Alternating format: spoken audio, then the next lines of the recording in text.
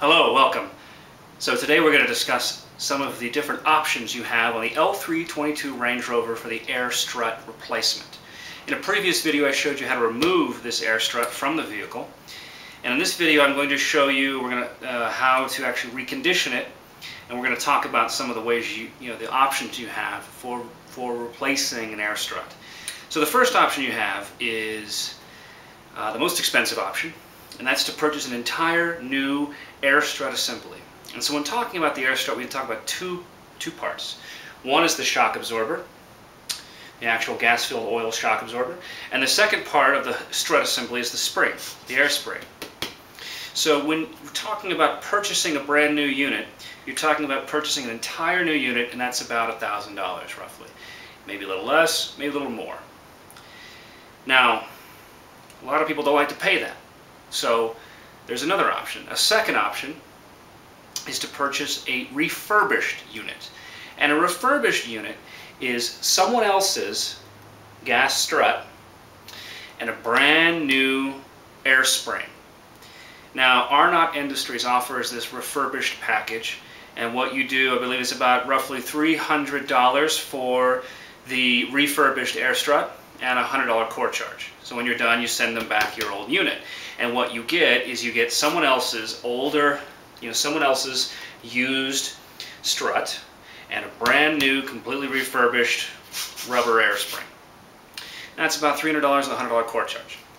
Third option, which is what I chose to do, and which is what I will show you how we're going to accomplish those steps today, is I ordered from Arnott Industries a brand new and slightly redesigned air spring. And I'm going to fit this new air spring to my original strut that came off my vehicle. And I wanted to stick with my strut off my vehicle because I know my strut off my vehicle is in working condition. And the air spring from Arnott Industries, the new air bellows, new air spring, actually was a little bit redesigned. I liked the way it looked, and hopefully it'll give me a little bit more performance. So today we're going to go through the steps on how to remove this air spring assembly from the air strut. The first step to reconditioning your L322 air strut is to remove the top bolt that secures the strut piston to the top of the air spring. You can see here right in the frame, it's that bolt right in the center. Now, if your bolt is anything like mine, with 95,000 miles on the car, that bolt is very rusty. So spend some time spraying some liquid wrench on that bolt, and you're going to probably have to clean up the threads like I did. And you'll definitely need to use an air gun. You'll need a 24mm socket, impact socket, and you're going to need to use this impact wrench to get this off because the shaft behind that bolt can spin. And there's a lot of pressure on it, and it's probably really rusty. So no choice but just to get after it.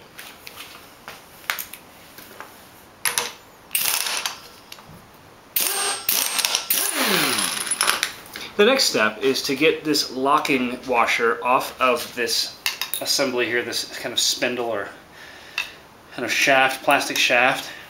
There's a plastic locking washer underneath, and you're going to simply pry it off as best as you can. Next, with the locking washer off, we're going to gently tap this plastic housing here. This is a plastic housing and it rests on a steel plate. We're going to gently tap it down. Preferably you would have a rubber mallet or a lead shot mallet. I don't. All I have is a block of wood and a hammer. We're going to gently see if we can dislodge it. And it is moving. And we will continue to move it off of the shelf. There it goes.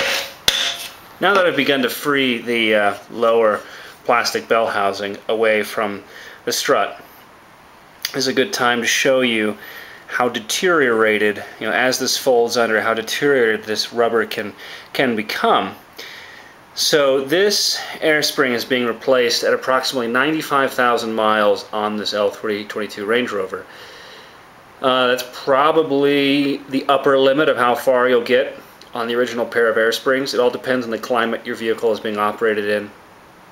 But you see that as the vehicle rides, this part of the rubber, as it curves under this bell housing, receives the most amount of wear over constant movement up and down. This is the result. You get fatigue and cracking and dry rotting, and either this is where the leak is coming from. Most likely this is not where the leak's coming from, though. This is probably just a sign of the condition of the bag. The leak is probably actually coming from either here, you know, the O-ring seals, or the actual junction of the bag to the strut. So we've already done all the hard work here. We've begun to remove this plastic housing away from this plate. We've got the bolts off the top of the air spring, and now we should just be able to continue the process of removing this air spring from the strut. Just work it off.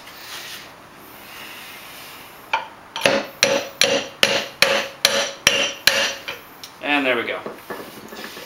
This spring should now simply come away from the strut, and we're left with some O-rings, the strut, and the air spring. So now we'll clean all this up extensively and go ahead and replace it with our brand new air spring.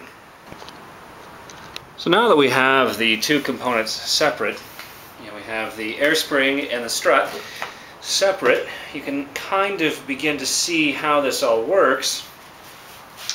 You have a normal strut, and this air spring fits over it and seals. The air spring actually has these gaskets, these big O-rings, and so it looks like it has a set seal on the bottom and a set that seal on the top. And I would imagine these are the seals that have broken, that have caused my major catastrophic leak, or perhaps there's something in the bag that's broken. But so you see how the entire assembly goes over. So it's critical that we actually clean this as well as we can, as good as we can, because otherwise the new bag may develop leaks. So it's important to clean all this area off, the entire strut as clean as possible, to prepare it for our brand new sealing surfaces with our brand new air spring. Alright, so this is the exciting bit. I've got my new air springs from Arnott. We're just going to tear into them here and see what they look like. Alright, we've got our bump stops and replacement bolts, so forth. Very nice packaging. Ooh, here it is. Very pretty. Very beautiful CNC machined aluminum. Much heavier. This is all aluminum. And there it is. So we'll go through the steps to put this on. So here we can see all the components we need to assemble the new air spring. Not too many components here. We got a bump stop, a couple of washers, gold washer, black washer, the top bump stop there, or grommet for the spring, nut, locking washer, our old air strut, and of course the new air spring itself. And actually the assembly looks to be a little bit simpler than the OEM. I see some really very large O-rings right inside of here. That's a good sign. Two of them, in fact. It's a good indication that perhaps there's some very significant sealing going on here. Hopefully better than the previous design. And we'll start to put it all together. Alright, pretty simple stuff. We'll start with this bump stop. I'm going to get a little bit of a spray here. This is kind of a silicone-based lube, water diluted. I'll slide this over all the way down the shaft here. There we go. Next we have the gold washer, and the gold washer has two sides. There's a cup side with a lip, and that goes down apparently. That's extremely important. Lip faces down. So that makes sense. Goes on right there. And then next we're going to put on the actual air spring. So this next part is actually very important. We're going to slide this down on through the shaft here, lining this locking pin up with the hole for this locking pin on the plate, the bottom plate on the strut. Remember, the gold washer is in place, lip facing downwards, this flat surface is on the top. So let's go ahead and see if we can get this all lined up. Not too much trouble. Pull this down. Okay. Put it into the locking position right there. Alright. Now we need to put our locking pin on, locking washer.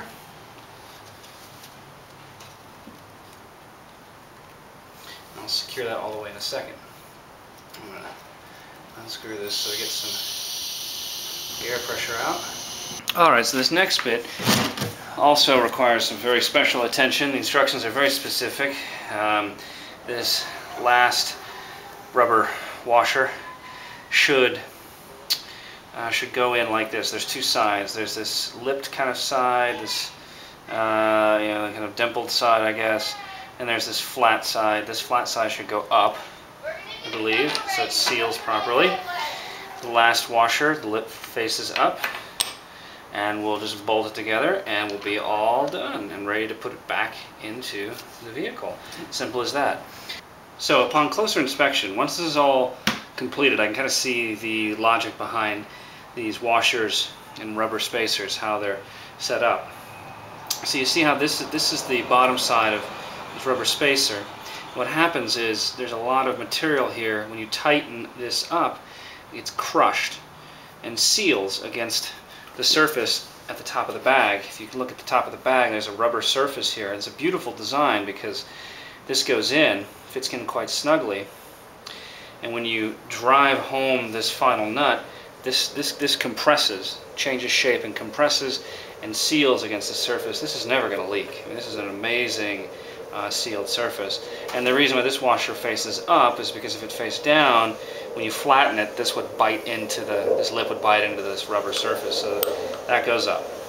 Nice design, really, really solid the way it seals. Again, this lip, this big ridge on the rubber spacer goes into the pocket there.